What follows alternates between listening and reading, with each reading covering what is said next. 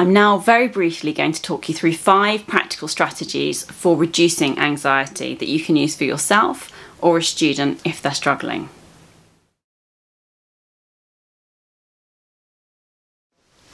The first one is called 5, 4, 3, 2, 1.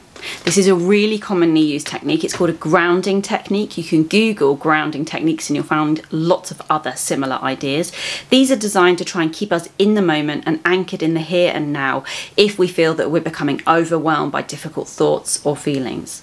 Okay, so what we do, we look around the room and we name 5 things that we can see.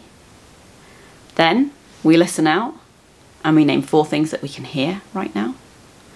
And then we'll think about 3 things that we can touch. I might touch my soft worry monster here. And we go through our senses. So I tend to do it, and it doesn't matter what order you do it, don't get hung up on the order at all. I tend to do 5 things I can see, 4 things I can hear, 3 things I can touch, 2 things I can smell, and then I take a long, deep breath. I don't do taste, and you could do in a different circumstance, but that might be tricky in the middle of a classroom. So we work through the senses, and the idea here is to focus ourselves in the here and now to make ourselves feel fully present in the room and to distract us from the thoughts and feelings that are going round and around in our head.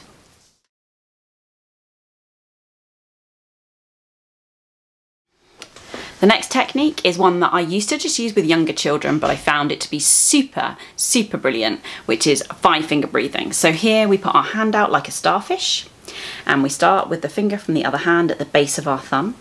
And as we run our finger up our thumb, we breathe in, and then we pause, breathe out, pause, in, pause, and you work your way round the fingers and thumb. And you're just breathing in and pausing and out and pausing. And the thing I like about this is it's really simple. All you need is your hands, and it's super tactile.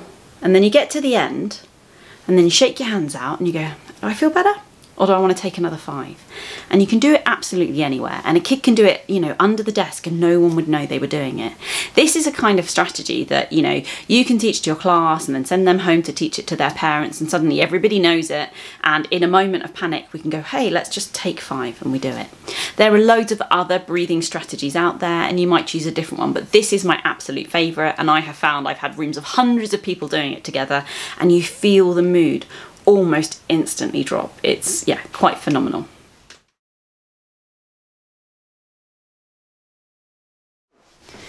The next technique is another breathing one, and this helps us to slow our breathing, which can be helpful if we begin to feel feelings of anxiety and panic kind of rising within us. Often then what happens is our breathing gets fast and shallow, and we're looking to try and revert that. So sometimes we can try and sort of trick our body when we feel the physiological impact of anxiety coming in.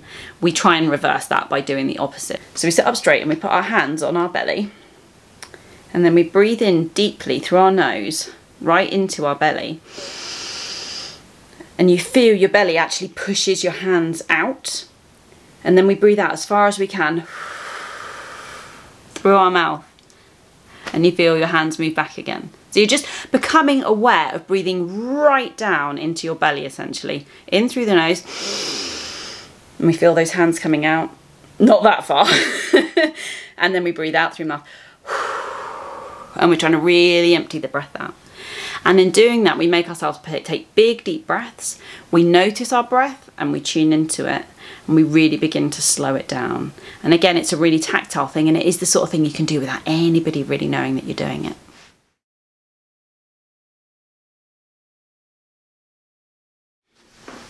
Another technique I love is safe space visualization, which, jargon, but it's a really commonly used therapeutic technique. We use it in trauma therapy.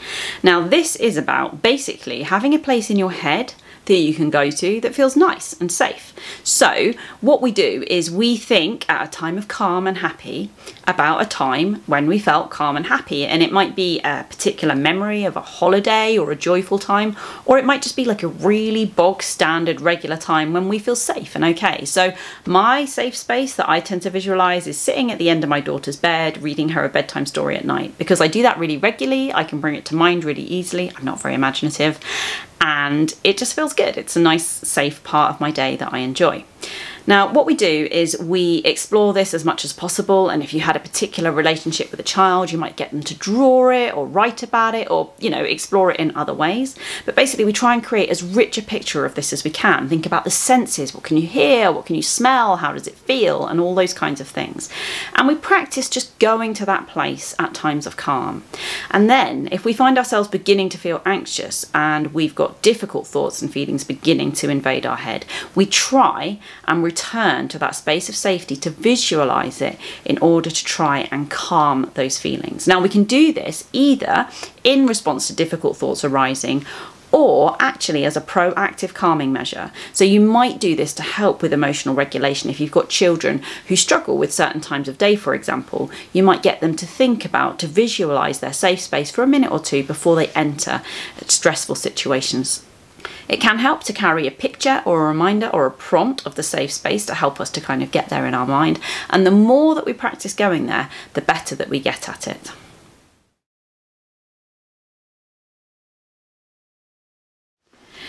Finally, I'm going to tell you about progressive muscle relaxation. And again, there's loads about this online and you can look up in more depth if you want it. But basically the idea here is that when we're feeling stressed or anxious, we tend to feel that all our muscles get really kind of taut and tight. You'll know this, like when you're feeling a bit anxious and your muscles get really tight in your shoulders and that kind of thing.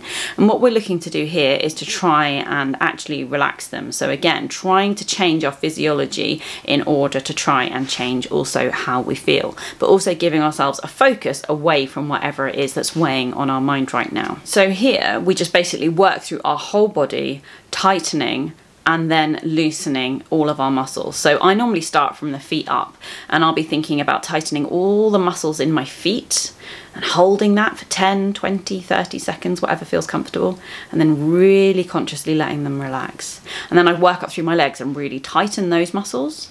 And again, hold that for 10, 20, 30 seconds and then let them relax. Just working up through the body. So doing my feet and then my legs and then my buttocks and my arms, my neck and shoulder. That's a really important one for many people. My jaw, and then strangely your forehead. That can be a really helpful one. Although other people might notice that you're doing it when you really tighten it. But you're tightening it, holding it, and then letting it relax. And actually, if you try this, do try it out, you find it does really help you to feel kind of relaxed and your muscles feel really kind of nice and warm, and you can leave them feeling, yeah, kind of stretched and more floppy rather than that taut, tight, difficult feeling. Again, this is the kind of thing that can be done and nobody really knows that you're doing it. And I think it's really important for our students and staff to have a range of these kinds of strategies that they can try out at a time of calm and then use if needed at a time of higher anxiety. And all of these are ideas that students can learn for themselves. They might carry around a prompt to encourage them to do these things if they need them, and they need to work out which works better for them and which doesn't, because not everything will work for everyone. But hopefully these give you a few ideas, a few starters for 10 of things that might help to calm your students at times of higher anxiety.